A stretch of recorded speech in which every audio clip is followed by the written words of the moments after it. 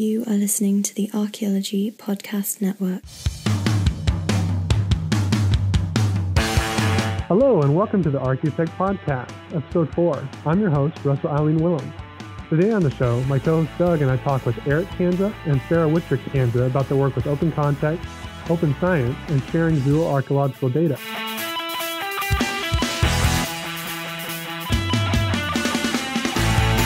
Eric, would you please give our listeners a little background about yourself and your current projects? Hi, thanks, Russell. So I direct OpenContext, which is a data publishing venue for archaeology. And my background is mainly from Near Eastern archaeology. So I started out as an undergrad working my first field school in the Negev desert of Israel. And in grad school, I was working in Israel and in Egypt and a bit in Jordan and Turkey, doing research in the early Bronze Age. And I sort of, while I was doing that, I shifted gears getting really interested in digital data and archaeology. And after I finished my PhD in 2001, we started really focusing on the needs of data sharing in archaeology. Great. Thanks for that, Eric. Sarah, would you mind giving a little bit about your background and some of your current projects? Sure, yeah, hi, and thanks for having me. So I also started my research in grad school working in Israel in the Negev desert. You can see the link then between the two of us. That's actually where we met and started sort of talking about these things. I ended up going into zooarchaeology, and I worked mostly in Israel and then moved into Turkey and worked there for 15 years on a Neolithic site. And over the course of that time, Eric and I started talking about our frustrations about access to data and the data that we were producing, the future of it, where it was going to end up or not end up, as the case was. And that's where we got sort of the seed of the idea for the Alexandria Archive Institute was really born back in about the year 2000, where we decided that it was time for us to try to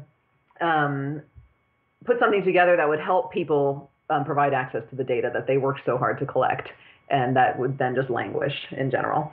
So we founded this nonprofit organization, and then several years later, the idea of OpenContext was born out of that nonprofit organization, and it has become the main focus of our research efforts with the Alexandria Archive Institute is focusing on getting funding for OpenContext to help people publish their data openly in order to provide access to it. Could you guys tell us a little bit more about what OpenContext is? Obviously, we're going to put a link in the show notes so people can check it out. But could you tell us a bit about how it works and who sort of puts their data on it? Yeah. So what OpenContext is so we call it a data publishing venue. And the way it works is that it's basically a giant database, and it has a very generalized kind of a back-end data structure, data model, or schema. And that allows us to publish very disparate kinds of research data that archaeologists create. So archaeologists work in all sorts of different kinds of regions, time periods. They work with very different kinds of materials. And in order to sort of handle that wide sort of diversity, we have to have a pretty generalized kind of a system in the back end. And it is, by doing that, we can also index everything, make it all cross-searchable. And increasingly what we do is a lot more in the way of linked data annotation that makes these different data sets cross-references them with one another so that there are more meaningful linkages across these different databases. So the data sets that we get are coming to us from field researchers who send us basically Excel spreadsheets for the most part. Sometimes people send us relational databases like an Access or FileMaker or something like that, and big image archives. And what we do is we map these different data sets into our own system. We have a data cleanup stage where we review the data set, try to make them more consistent, and we link them up to these linked data standards that allow them to be cross-referenced across one another.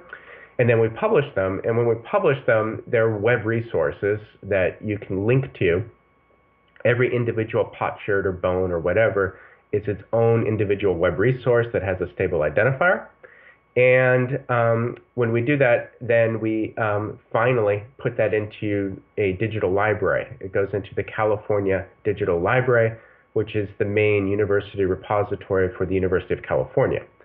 And that acts as our preservation repository. We don't have the capacity ourselves to preserve things for the long term. And I'd actually like to add something about who the sort of users are. We have tried to keep it very flexible and open because this is all sort of a brave new world in data sharing and data publishing. And OpenContext is actually, I think that concept was a little ahead of its time, and the technology, more and more technologies are emerging that are making it more and more sort of the vision I think that we had for it in terms of linked data and ontologies and that kind of thing. And so, but in terms of data publishing, there's sort of the question about what that is and how that looks to people. And so we have tried to keep it very open in terms of we will take like large field projects that have a whole bunch of different types of diverse data. We will also work with like graduate students or single individual researchers if they have one data set they want to publish. We'll work with them on that. We have several projects that are specifically to link data sets with like chapters in books or with specific publications. And so those are maybe of a slightly different type of nature. And so it's about, we've tried to leave it open to be flexible to accommodate the different types of ways that people want to share data, because there's no really set idea of what data sharing is. Now, data publishing, something very new. So if for a listener who have never done this before, how is it very similar to, let's say, publishing an article, or how is it very different? Do you guys do peer review for these data sets, or do you just do your sort of cleanup and then it's out there for anyone to try to use? Yeah, that's a good question. And this is also one of these things that is, we're honestly trying to sort through what data publishing really means and how to do the process well. Because this is a really new kind of a thing. And the fundamental need that we do see is that some sort of, there needs to be some ways that contributing researchers who have data need to work with other people to, and it's a sort of co-production, with co-production between the researchers who can submit the data and us, sort of an editorial team, to work with them on improving the quality of that data and aligning it to expected standards. That's the sort of the fundamental need, and that's where it's very similar in some ways to conventional publishing, where when you publish an article, you submit an article to a journal or a manuscript for a book. It goes through an editorial process that also involves really collaboration between different people who have different roles, right? So somebody producing the content, other people with editorial expertise. Sometimes that's copy editing. Sometimes it's more thematic editing to sort of make it fit some sort of expectations of quality and standards. So data need the same kind of thing. They really need that kind of investment, and it's an intellectual investment also. But as far as how peer review goes and all that's something that needs to be a little bit different, I think, for data. We don't want to sort of filter for impact, which is what a lot of journals do. So if you submit a paper to Nature or Science or something like that, they might say that, well, it's scientifically fine, but it's not very interesting, and they'll reject it. Data, I think, doesn't need to work that way. I think data is best when it is shared. The impact might be far downstream, and it could be, if anything, just expanding like sample size or statistical power for future meta-analyses that sort of use lots of data together. So we don't want to reject a data set because we think it's boring. And that's a different kind of a thing. So peer review around data needs to focus much more on how well a data set sort of meets the kinds of expectations of what people need to need to see in terms of documentation and understanding that data. And if the data seems to have any sort of big methodological problems or some gaps in documentation, that's what peer review is intended for. And it's, again, for us, it's mainly for trying to work with the researcher who submits the data to improve that rather than just sort of reject it. You guys had mentioned linked data. Now, is that linked inside of OpenContext, or do you guys have linked data out to other databases or other repositories, or do people have people linked into you and are using your data and maybe another project on a different website? I think, so just to explain a little bit, yeah, so the essential bit about linked data that's really important is the notion of referencing different concepts or other kinds of entities, like a record about a bone or a potsherd, with a web identifier, a stable web identifier, so a web URI. And when you do that, when you publish data that has stable web URIs for different entities and different concepts, and those concepts could be terms in a controlled vocabulary, or they could be records of individual bones or potsherds or whatever, then you can cross-reference different data sets across the web. So it allows you to do data integration on a web scale, which is really cool. But then it also works within OpenContext. So I guess a concrete example of that is with the zooarchaeological data that we've been working with recently, a project in Turkey, where we integrated over a dozen data sets from the Neolithic, around the Neolithic period.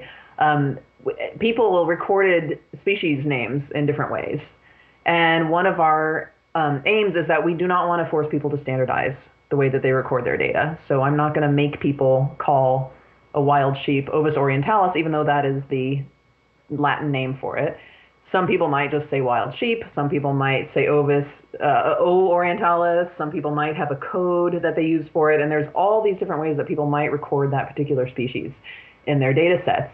What we do then as part of the editorial process with OpenContext is we can take all of the different ways that people have referred to that particular species, and we can use an authoritative identifier. And what we did with the taxa is we used the Encyclopedia of Life, which provides concepts for different species. And so we can then link those different descriptions of wild sheep to the authoritative link that describes wild sheep. And so within OpenContext, then those data sets are linked.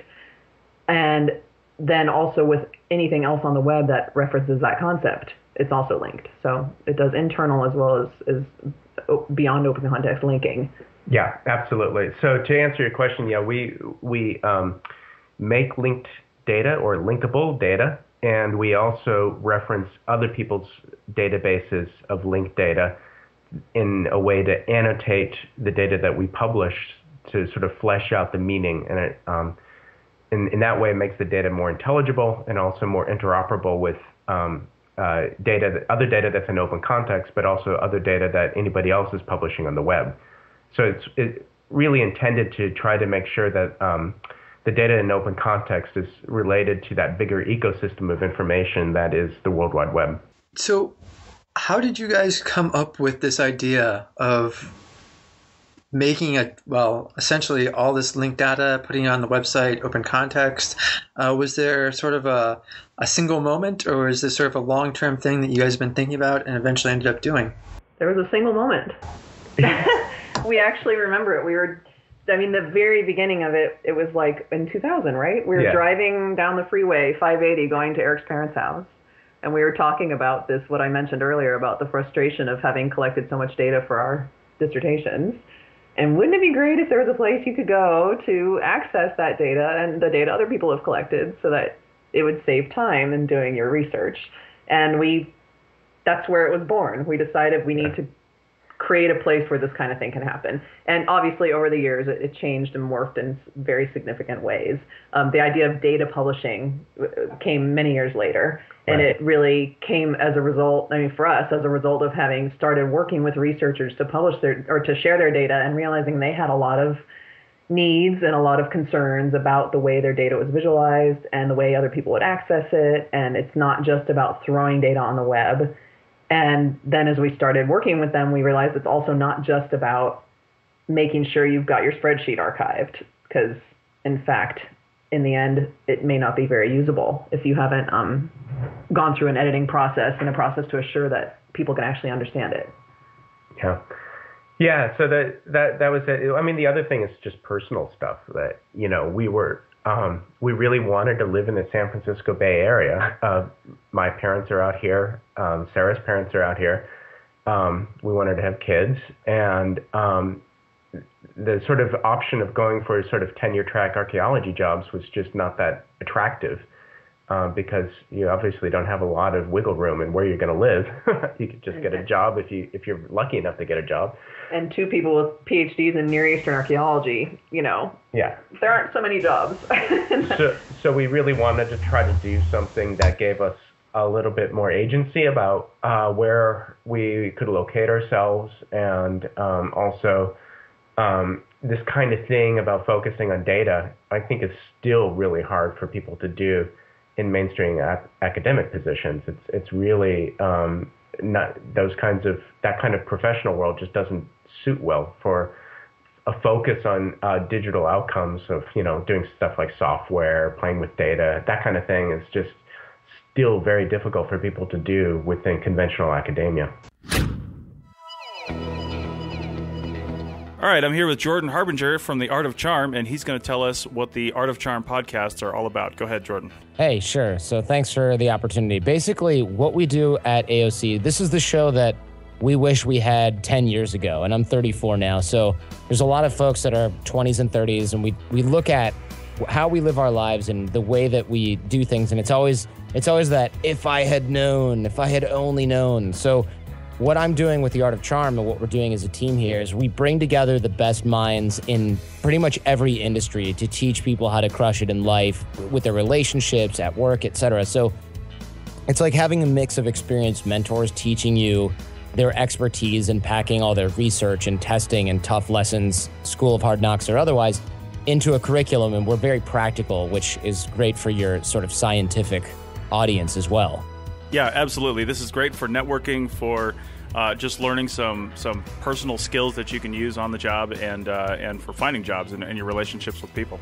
Yeah, so we talk about things like body language, the way you sit, stand, walk, and talk, networking, how to follow up with a network, how to be authentic when you're creating relationships for work. Because a lot of people think networking is like, here's my business card, give me a call when you want to buy a used car. And it's like, no, it's about giving, it's about relationships. But since people don't have a game plan, they kind of ignore it. And especially in your field, they're probably thinking, oh, I really hope my work stands up for itself someday and I get that promotion. And it's like, well, it's all about who you know. And you can either say, oh, it's all about who you know and I hate that. Or you can be like, thank goodness it's all about who you know, because I'm never going to be the top of this industry until it's too late for me to care, right? Right. All right, so go check out the Art of Charm podcast on iTunes, Stitcher, or wherever you download podcasts, and you can find them also on www.theartofcharm.com.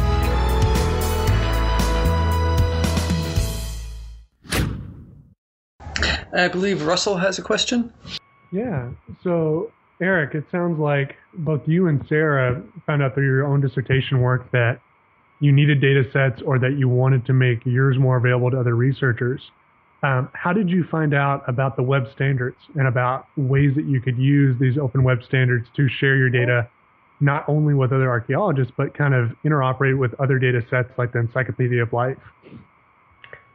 Yeah, it's a great question. I mean, and this is where we've gone through so many iterations. So OpenContext, the site that's up now is basically in its third major revision.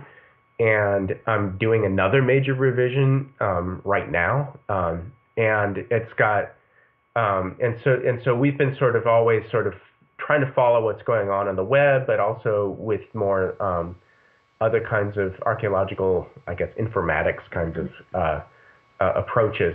And what we initially started was that we were going to be using a system that was at the University of Chicago called XStar, and then it became Ochre, which is a system that's being developed there that is very sophisticated archaeological data management.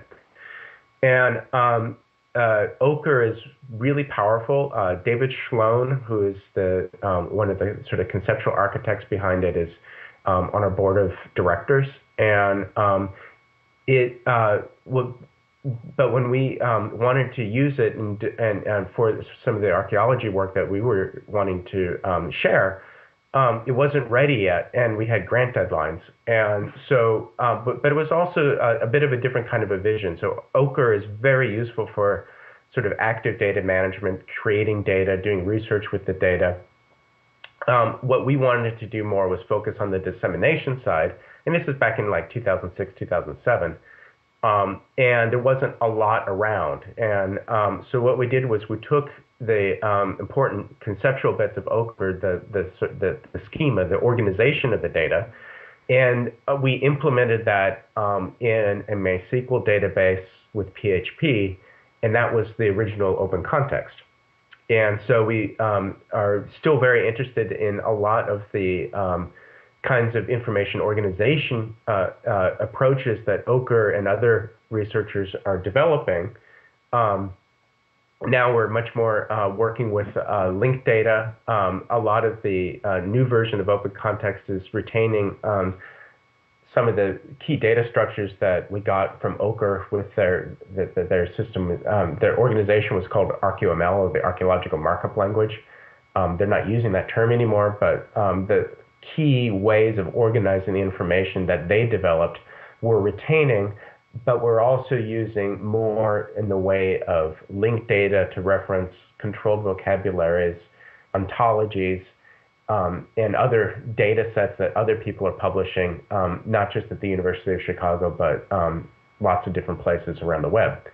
So there's a lot of iteration with this, and this is one of the key things that you're never really done playing with this, because the world of standards is constantly evolving, expectations change, technologies change, and so it really is very much a full-time effort to try to keep up with all this.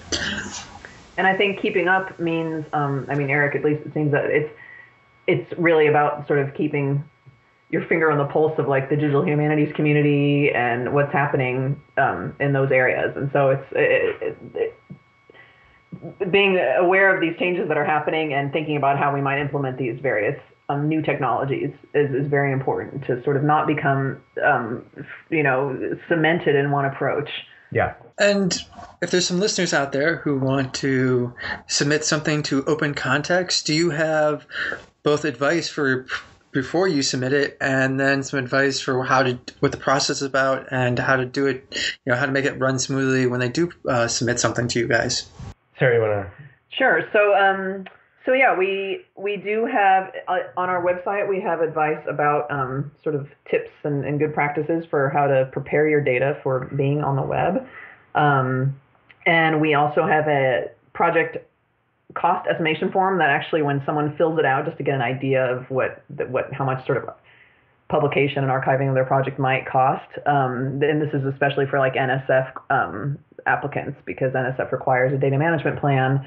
And so we offer this estimation form on OpenContext for people to fill out. Then when you do that estimation form, it's not a commitment, it's just an estimation, and you get an email that gives you a lot of tips about things to put in your data management plan, and also about ways to work with your data to help make it easier to publish. But that's we've been working with researchers a lot, and what has emerged in working with people firsthand on publishing their data and doing the back and forth editorial process to prepare their data for publication is that we and researchers also are starting to realize that there things that they had assumed were sort of common practices or standard approaches actually aren't. And the way people implement different standards or different methodological approaches actually varies pretty wildly across the researcher community. And it's something that nobody really noticed looking at their summarized data and their sort of summary tables that they put in publications. You cite I'm using the method of whoever you cited, and everyone goes, okay, great, I know that method, I understand these data. Well, actually, it turns out that people make their own little tweaks and changes to it, or they sort of interpret the methodology a little differently. And so when you start looking at their actual data sets, these differences emerge, and we have heard people say, wow, I would have never thought of doing it that way, and I really like that approach. And so what we're thinking is that over time, new sort of approaches and new standards will emerge that are a lot better informed, and that the researcher community will be able to do a lot more sort of valid and realistic comparisons across data sets. I think that's a really good point, because as we publish data, one of the things that we're also publishing are the ways that people organize their data. And that modeling aspect of archaeological research, the way that you organize your information, has been really just very informally done under, background thing. Nobody ever cared to look at it. Nobody really talked about it too much. And as more data gets published and shared, then the ways that people organize and model their information become really critical for future downstream uses of those data. And there are good ways of modeling data. There are some not so great ways of modeling data. And I think that this is one of the ways that not just sharing the data, but sharing the models is actually one of the interesting areas where this new frontier of open data is actually going to help advance the discipline. So, Sarah, it sounds like you have both learned quite a bit about the culture of archaeology and archaeologists from just having collected people's data and finding out some assumptions maybe they had that weren't shared by other colleagues. Could you speak maybe a little bit more about any other cultural obstacles to sharing data or to getting people to agree on a standard or whether there even should be standards in archaeological data? Yes, it's an interesting topic. When you mention standards, people like either seethe or they nod their heads eagerly. People have very different ideas about the use of standards. And the idea of the approach of using linked open data to facilitate ties across or links across data sets has been wonderful, because it has helped us have that conversation about standards without having to move toward some kind of agreement about standards, because this kind of solves that problem, that you don't have to tell people we're insisting that you change the way you do things. So another thing working with people on data sharing is sort of people's willingness to share data. It's been really interesting, because in the beginning, when we first started doing this, people always said to us, "Oh, of course the grad students do it right, but the older people don't." Or they said, "Oh, of course the older people do it, but the grad students don't." Everyone had their sort of assumptions about who would be eager to share data and who wouldn't. And over the years, it's been, for us, it really seems more like it's about the person and their sort of confidence in their work and their sort of eagerness to get their data out there. It hasn't been about their juniorness or their seniorness or whatever. It's just been sort of person to person, and it seems almost more personality based. Having said that, there are a lot of people who are still very anxious about publishing their data or sharing their data, but there are so many people who want to do it that right now we're just happy working with the people who want to share data and learning about data sharing in that process. And I think eventually it's becoming so sort of more common now that I think it's happening and it's going to happen. One project that we did recently that we've now published on is this project that was funded partly by the Encyclopedia of Life and by the National Endowment for the Humanities, which was this project where we shared, that I mentioned earlier, over a dozen data sets from Anatolia.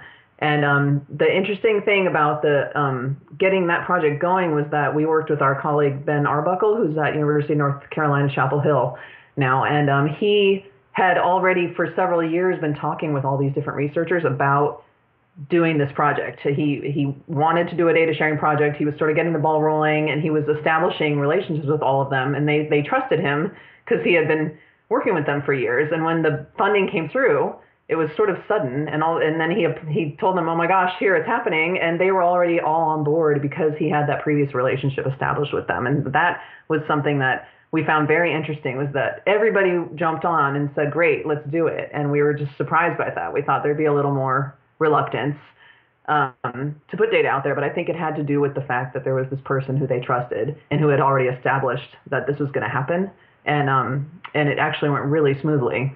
Yeah. Yeah, I think that sort of these sort of personal networks of trust are really important in the whole thing. And the other thing was that the zooarchaeologists in that case all had an interest in seeing each other's data too. So there are a couple different motivations for people publishing with us. One is the sort of exhibitionism of individual researchers. Sometimes they want to show off how awesome their research is and the richness of the finds that they've got, the sort of sophistication of their recording. Those are the kinds of things that, data publishing can actually help demonstrate. It's a way of sort of advertising really the sort of the richness of your own research program. And then the second thing with the zooarchaeologists was that they were really interested in seeing each other's data and working with each other's data. And so they had a vested interest in collaborating with each other. And that was a sort of a tight-knit community that was really fostered by Ben Arbuckle to build up those collaborative ties, those ties of trust, and they had a mutual interest in seeing each other's research. Well, and increasingly another motivation, which is interesting to see now in recent years, is that people know it's something they should be doing. Yeah. And so rather than having to be convinced or strong-armed into doing it, it's more of a like, oh my God, I've got to get my data together and do it. It's more of a time issue than anything. Yeah. I think. And have either of you two seen on kind of the back end of OpenContext people reusing the data sets that maybe weren't original contributors for, say, grad students doing a thesis or a dissertation? Yeah, so with the zooarch data, one of the big things going on right now with that is that data set is being reused over and over again in teaching, and also for different people wanting to write different papers about it. So there's a lot of activity around that one. Other activity that we see around OpenContext is sort of reuse. There have been classes using the API, the Application Program Interface, which is a way of getting machine-readable data out of OpenContext, and they've been essentially using that for developing, say, geospatial data skills or web data skills. All right, so as far as the way we understand reuse, a lot of it is going to be anecdotal in the sense that what people tell us. So, say when we're at conferences or we get email communications from people, we hear about how the data that we publish gets reused, and a lot of it is being reused now for an instructional context, especially, where some of the data that we've got available, people are teaching data analysis skills and research skills using primary data. So that's a really important kind of area of reuse. We also know about people reusing the data for research applications. They want to publish papers. So with that zooarchaeology data set in Anatolia, that initial publication came out in PLOS One over the summer, and some of the other people participating in that project, they want to publish other papers reusing that same data set, talking about other kinds of issues. But we mainly understand these things anecdotally. Where the other area of reuse could be learned, where we could learn more, is if we would be collecting more information about, in terms of web statistics and web analytics. The problem is that we want to be very careful about web analytics because there are political sensitivities in archaeological data. And if we collect data about how individual users are using OpenContext, these could be potentially politically sensitive. It could get some people into trouble. And this is one of the reasons why we sort of adopt the privacy guidelines that the American Library Association has developed for patron data. We want to make sure that we're collecting as little as possible about individuals, because you never know how this information could be used against individuals. It's an important aspect of academic freedom. So this is going to be a slightly off topic of what we've been talking about question, but I've been thinking about this for a couple of minutes and wondering if each object or entry gets its own page, how many entries are you guys up to? I mean, the website must be somewhat massive at this point. Yeah, we're well, and then the next version we're exposing even more entities. So we're looking at around 1.1 million different entities at the moment. especially with the redesign in OpenContext. So there are scaling issues, and one really useful thing right now is that I'm working closely with the German Archaeological Institute, the DAI, which is part of the German Foreign Ministry.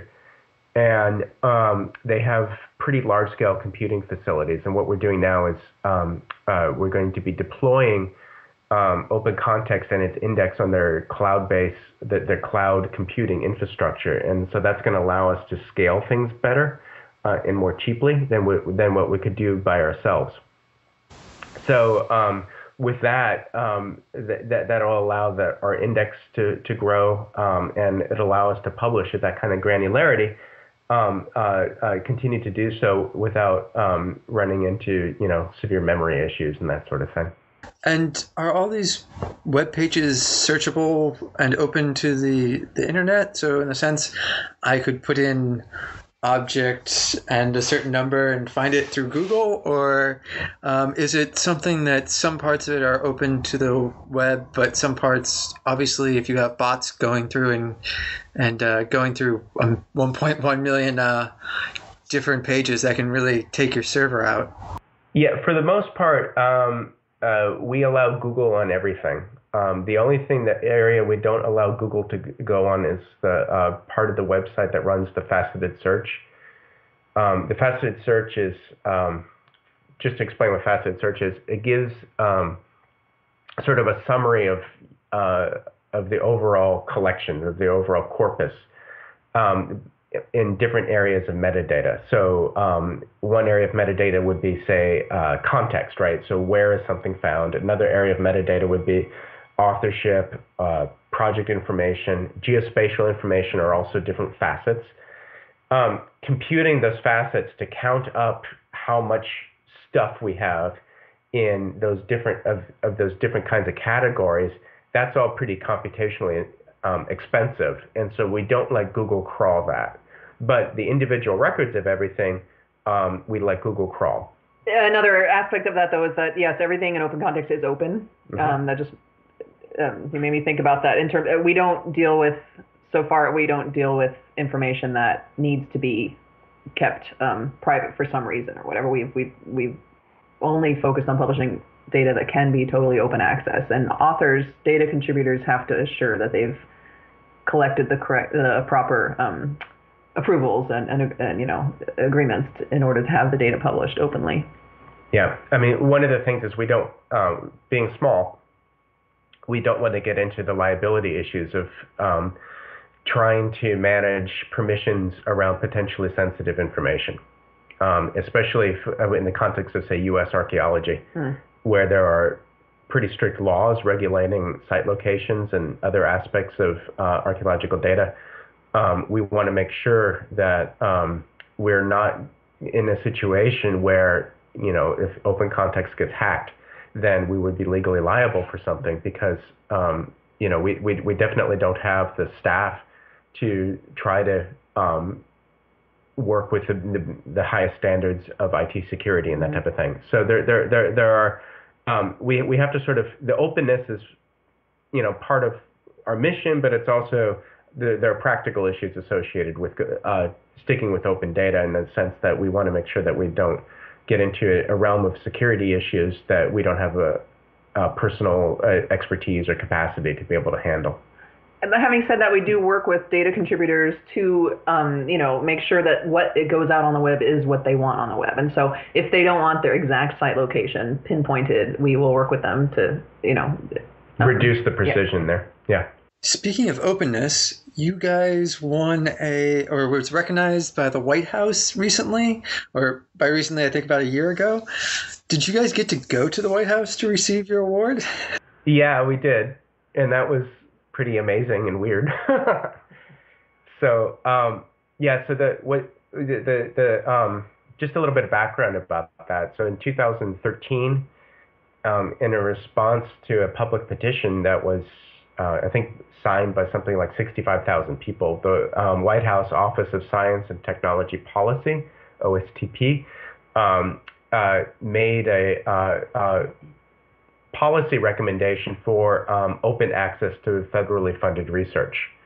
So if you're a research agency that has, I believe, a budget of over $100 million a year or something like that, then you're required now by the White House, this is an executive order, to make sure that the publication outcomes of that research are available openly without restriction. And the specific implementation of that new order is still up in the air.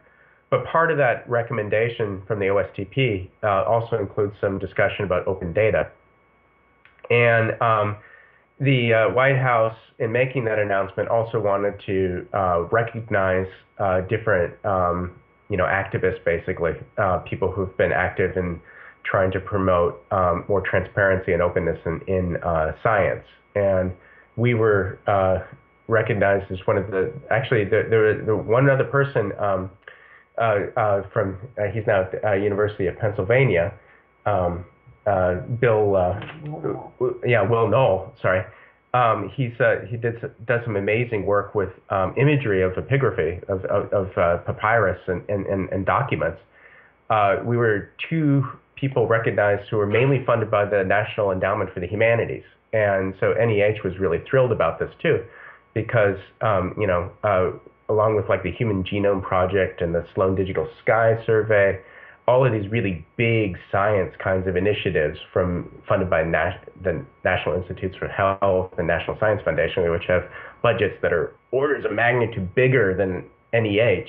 NEH had two people recognized there at the White House, and that was kind of a thrill to have the humanities represented. Yeah, and this was out of I think there were 13 people who were recognized, and Eric was among those 13. Eric and this other guy, Will, who were the humanities folks. And it's called Champions. It was called Champions of Change in Open Science, and it's part of the White House does a whole Champions of Change program, and I don't know if it's still going on, but it was going on for at least a year, where they were recognizing people who were changing things and making an impact in their communities in various areas. And so the open science thing came out of, I think, the OSTP mandate that Eric mentioned, and it was they had a panel, and it's online. They had a whole sort of hour-long panel discussion with all these people. And the president, unfortunately, was not there. And we had flown back actually from Germany to go to this thing, and it turns out, had flown to Germany to do something else, so we missed him. The future of OpenContext. What are your guys' plans for the future, and what are some things coming down the pipeline fairly soon? Well, I mean,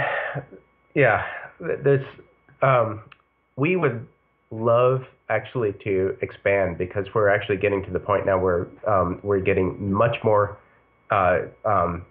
data, people wanting to publish with us. We're working with now the site file managers from many of the U.S. states, SHPO offices, state site file managers. They're publishing site file databases with us, and so we're starting to need to worry about scaling things up. And so on the technical side, cloud computing is definitely one of the things that we're actively working on right now. We're working on a very new version of OpenContext that's using Python as the scripting language, using Django as a programming framework, and Postgres as the backend database, and Apache Solr for doing faceted search. All of those are really neat kinds of technologies that kind of scale well. And what's going to happen is that we're going to have data that we're publishing that's going to be a lot cleaner. It's going to be using much more updated web standards that are going to be really useful for people wanting to do geospatial things and to do linked data things. So that's what's going on the technical side. On the non-technical side, organizationally, we're actually really wanting to develop much more of finding ways of finance and giving away other people's data for free. And part of that is developing more ties with the library communities to make sure that data management, granting budgets, and things like that can help support this kind of thing. But the other side of this is honestly we're probably needing to raise something of an endowment actually to help sustain this kind of thing. And so we're actually starting to build up an effort in that kind of an area to help subsidize and underwrite the costs of the editorial processes, the data cleanup, the technology development, all the sorts of things that have to go into making high quality data accessible.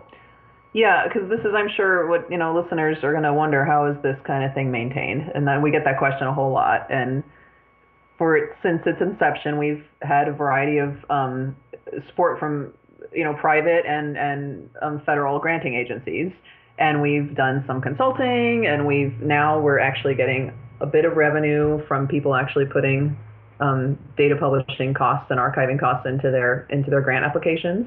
So there are a variety of ways of funding this thing, but so far we write a lot of grant applications, and so we are really exploring ways that we can make this a more permanent thing, that we can focus on doing the work rather than writing quite so many grant applications year to year. And could you go into a little more detail about so you guys are talking about starting an endowment? Yeah, we're in the, this is an area that ultimately open data is in some ways one of the kind of almost a perfect public good, right? In the sense that if data is open, if it has no copyright or legal restrictions associated with it, if it has no restrictions around technically around formats or anything like that, it can flow anywhere and be used by anybody and reused by anybody. And the big challenge in that is how one does that sustainably, because most cost recovery mechanisms, say associated with conventional publishing, where you have like a subscription, access charges, something like that, those kinds of ways of financing dissemination don't work well with data because they break the utility, they break the value of the data. And so we need to find a way of financing open data, because open data is the most valuable kind of data. And so ultimately, that means that we can't charge subscriptions. We can't do a lot of the conventional approaches of sort of market monetization. And to sustain this, an endowment is one strategy. Now, what we're trying to do with that is that it doesn't necessarily need to support all of our operating costs, right? So essentially a mixed model of having an endowment to help underwrite part of it, and then other cost recovery coming in through data management charges, that type of thing. That's probably the realistic approach. And if we can raise a bit of money to help sort of maintain basic operation with a revenue stream from our publishing activities, sustaining basic revenue, then the grants and everything like that can be used for doing the important bits of like new technologies, expanding, that sort of thing. So we're in the middle right now of cultivating donors. So it's if you know of any, send them our way. Great. Well, thank you so much. That was Sarah and Eric from OpenContext. This was another episode of Archaeotech Podcast, and thank you so much for listening. Thank you so much, Doug, and thank you so much, Russell. Thanks for having us.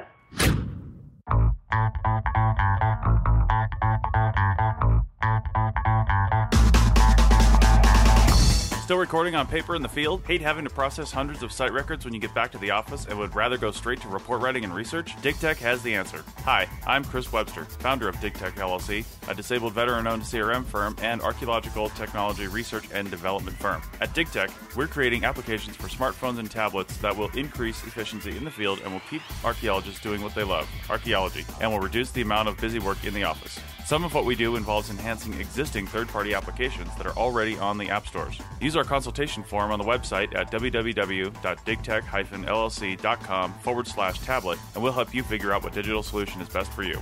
The cost of going digital is a lot less than you think, and once you do it, you'll wonder why you ever recorded on paper to begin with.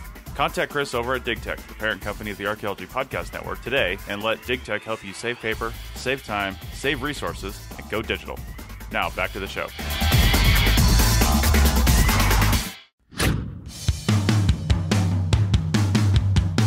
That's it for another episode of the Archaeotech Podcast. Links to some of the items mentioned on the show are in the show notes for this podcast, which can be found at www.archaeologypodcastnetwork.com/archaeotech. If you like the show and want to comment, please do. You can leave comments about this or any other episode on the website or on the iTunes page for this episode. You can also email us at chris@archaeologypodcastnetwork.com or use the contact form on the podcast webpage. If you'd like us to answer a question on a future episode, email us. Use the contact form on the website or tweet your questions with the hashtag Archaeotech or tag @ArchPodNet in your tweet. Please share the link to this show wherever you saw it.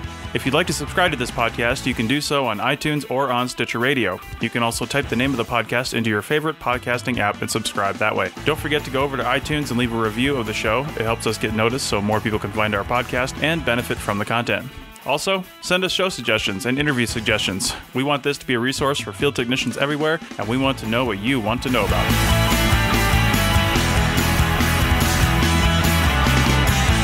This has been a presentation of the Archaeology Podcast Network. Visit us on the web for show notes and other podcasts at www.archaeologypodcastnetwork.com. Contact us at chris@archaeologypodcastnetwork.com. Thanks again for listening to this episode and for supporting the Archaeology Podcast Network. If you want these shows to keep going, consider becoming a member for just $7.99 a month. That's cheaper than a venti quad eggnog latte. Go to archpodnet.com/members for more info.